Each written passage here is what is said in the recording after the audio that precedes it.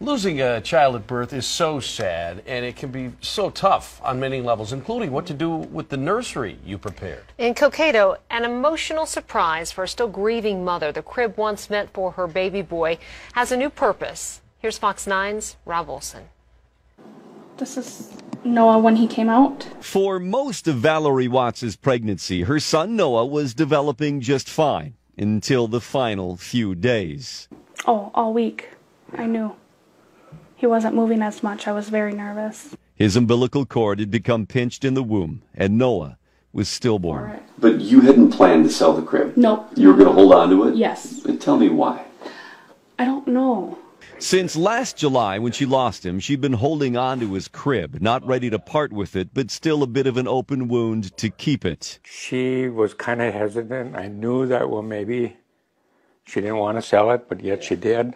A few miles away on the outskirts of Cokato. This is my quad cycle that I'm making out of PVC pipe. Gerald Kumpula's got a workshop in his garage, and one of the things he's been tinkering with lately This will also make a nice bench.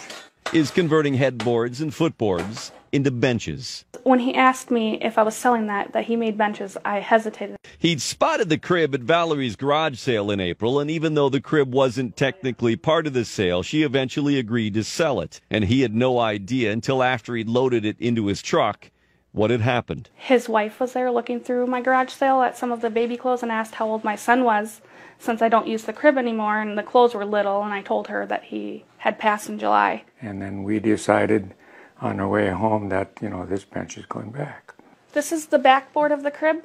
So a week later, in total surprise to Valerie, he returned with the converted crib and gave it back. I started crying instantly. A random act of kindness to turn something that was painfully unused into something comforting. It's fun to be able to do something. It's amazing. And there's good people out there. There's proof. In Cokato, Rob Olson, Fox 9 News.